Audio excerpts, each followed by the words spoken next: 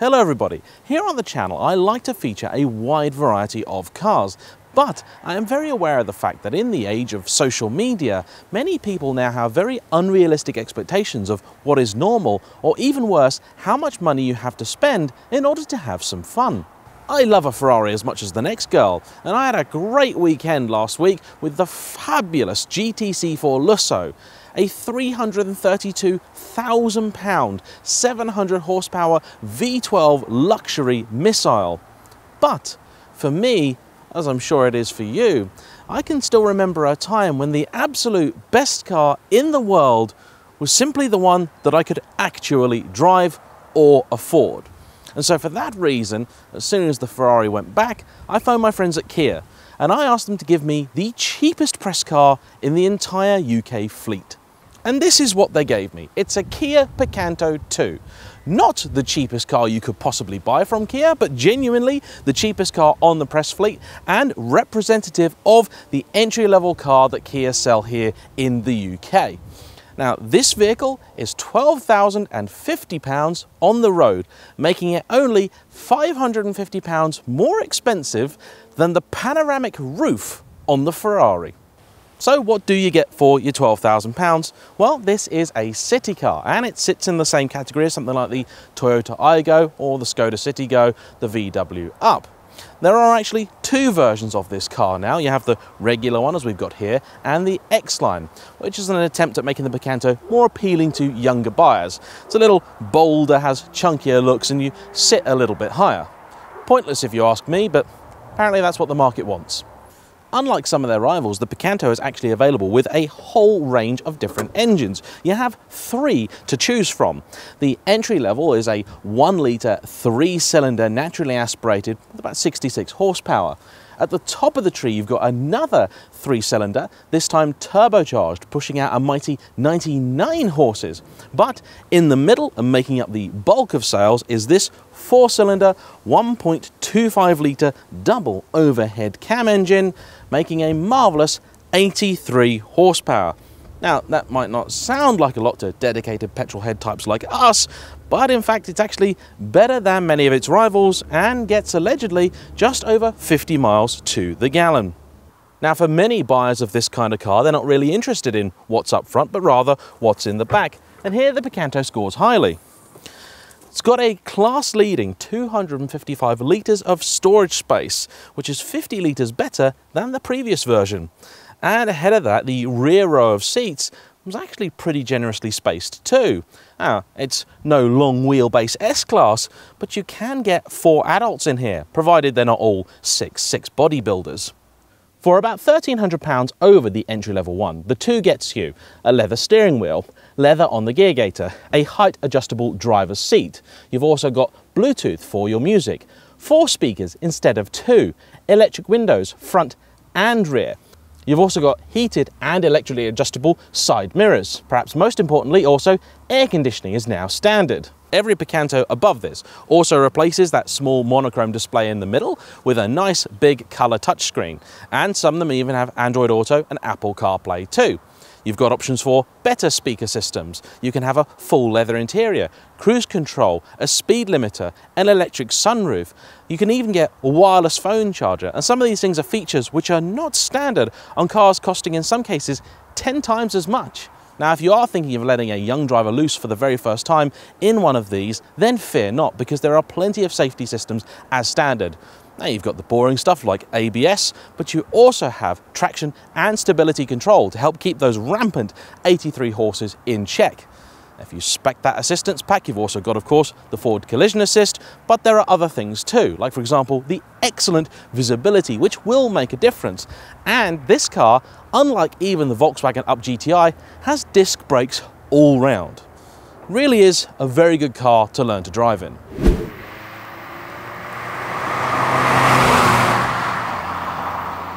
Now, I talk about it a lot as though it were a car exclusively for young or new drivers. But the truth is that the Picanto actually has a lot of potential roles that it could fulfill. You could have it in a city, and although it's not a zero emission car, it is relatively low, and therefore hopefully won't get you penalised in too many places. Kia do not make a diesel or even hybrid Picanto. All of them are petrol because they believe that is the best compromise for this type of vehicle. Petrol engines are lightweight, compact and efficient. They're responsive and they suit city driving very well indeed. All of the engines in the range are mated to this 5-speed manual gearbox, which is actually a real joy to use. So if you are a new driver, you have absolutely no excuses for poor gear changes whatsoever. At the opposite end of the scale, I can also see the appeal of this car for older drivers. In fact, my girlfriend's grandmother has an earlier Picanto and she loves it because, in her words, there is enough space in here for 4 old people and 4 bags of old people's shopping. Perfect, really. Living in the countryside, there's also an awful lot to be said for a car with this kind of form factor. You have plenty of room on the road, and there have in fact been at least 2 incidents where I've been very grateful to be in the Picanto, where other vehicles, large vans or lorries, have come around the corner considerably over the white line. And were I driving, say, a Bentley Continental, I may have been having a very awkward and difficult conversation with the Bentley PR department. But as I was in the Picanto, not even a scratch. Brilliant.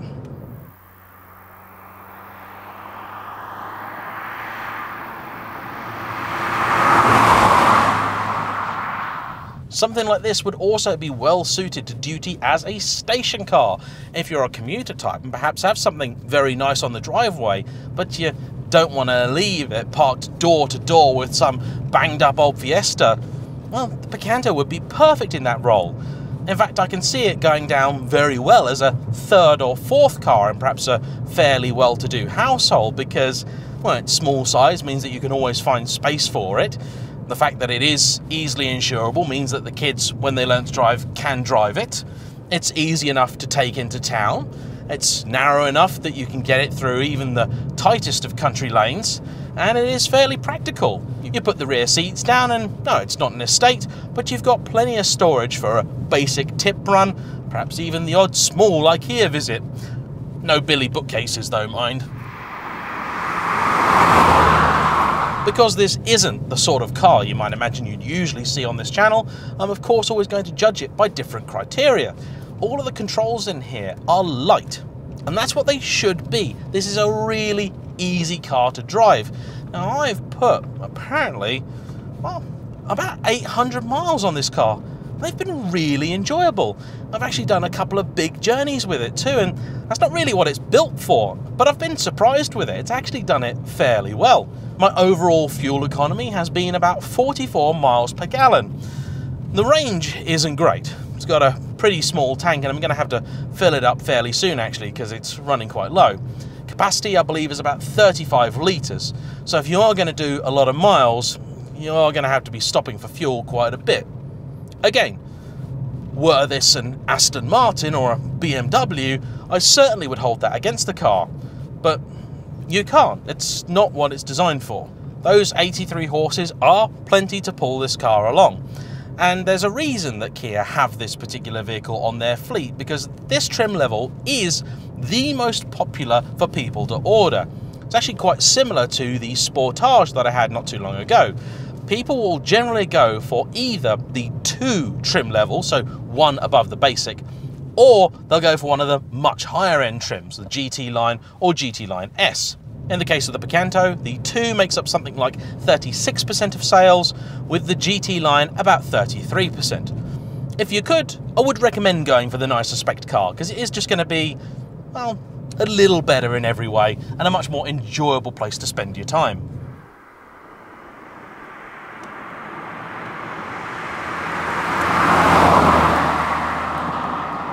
I believe this is also the most popular engine, with not too many people going for the 99 horsepower Turbo 3, but I think that would be the petrolhead engine of choice. It's not an up GTI, but it's certainly going to be no slouch. It's only really pulling away where a new driver might have any issues, because the engine has almost no torque, there is something of an art to getting it off the line. However, for the more seasoned driver, it's actually a very engaging and enjoyable car. The steering, light though it may be, is relatively direct, and there seems to be something of a hallmark amongst Kias. They do drive really nicely. Now, I've been in a few cars like this where you're constantly aware of the fact that it may topple over, and this one isn't too bad in that regards. There is of course only so much Kia are ever going to be able to do about the laws of physics, but when you're really pressing on, the back end starts to get a little bit playful to remind you to slow down and that you aren't still in the Aston. Some of the interior controls, like the indicators, do feel a little bit last generation, but they're actually very nice to use and they feel very solid. It's in a vehicle of this type, which has a chance of being actually bought outright or on a hire purchase, where that 7-year Kia warranty really does come into its own, because it means that you are going to have a heck of a lot of reasonably worry-free motoring. And this car's predecessor was at one point in time voted the most reliable vehicle in Britain. That's not bad. Kia and their sister company Hyundai regularly top consumer reliability reports, and that isn't something that customers here should continue to ignore. Petrol heads in particular still have something of a fascination with German cars, but if my eyes are anything to go by, it does seem like the general public are beginning to cotton on to just how good value these Korean alternatives can be. Even on the interior front, the Volkswagen Up does have a clever solution for your mobile phone, but in any trim level above this, I think the Kia screen is a far superior solution, especially when you've got one equipped with Android Auto or Apple CarPlay. On the exterior, I think that the Toyota Aygo may be the more successful styling exercise. I prefer the Japanese combination of curves and creases. This is no ugly car, particularly in this interesting and unusual colour. It is technically orangey. Would go well on a 70s car, this. Really well. I like an old Aston Vantage in this colour. That would look proper.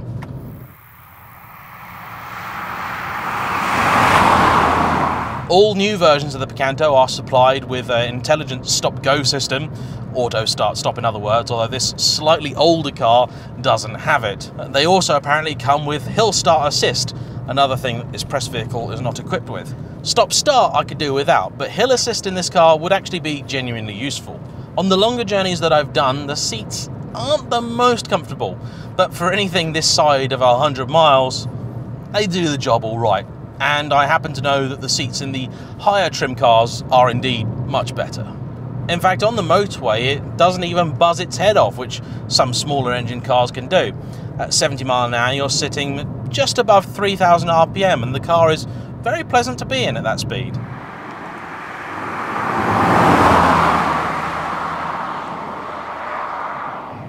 You can actually rev match in it, although heel and toe is not so easy because the brake pedal is a little too sensitive, so as you're trying to modulate the throttle, it's very easy to sort of wind up hitting the brakes a bit too much. So that's good, because that's going to stop Junior from trying anything too fruity. It does actually sound alright when you rev it out. Not the best, it's no Honda VTEC lump. But working through the gears is a pleasant exercise, and as a car to just get about in, I can't find much fault with Picanto. I really can't.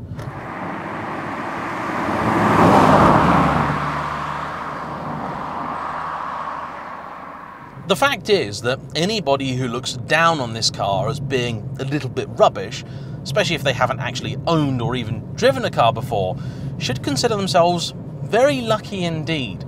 And I would like to take this moment to invite everyone that's stayed until the end of the review to share in the comments section what your first driving experience was in. Either the first car you drove, or perhaps the first car that you owned. I suspect we may get quite a few unusual and potentially humorous answers from you all, because I know you've got some very interesting stories to tell. And I hope that in some small way we can perhaps remind the kids that they are very, very lucky with the cars they've got to choose from. My first car was a Peugeot 407 SW, that's the sport wagon, with a 1.6 diesel. Not a bad car actually, it was in Metropolitan Blue. The reg number was HN05YGT. I was really happy to get a car with GT on the reg number. That made it somehow seem a lot more exciting than it really was. An odd choice for a first car, I know, but I needed something that was a little bit more practical. It's a car that's so exciting and so dramatic, I don't actually have a proper picture of it. Every single other car that I've owned I've got loads of photos of, but not that one. As a city runabout, the Kia works well. Through a nice little countryside village, you're basically invisible. Turning circle is superb in this car. So there we have it. The Kia Picanto 2 with the 1.25 litre 4-cylinder petrol. It's a good car. And sometimes we need to remember that merely being a good car isn't a bad thing at all. Thanks for watching. Please like, comment below, subscribe if you haven't already, and I'll see you all for the next one. Bye bye.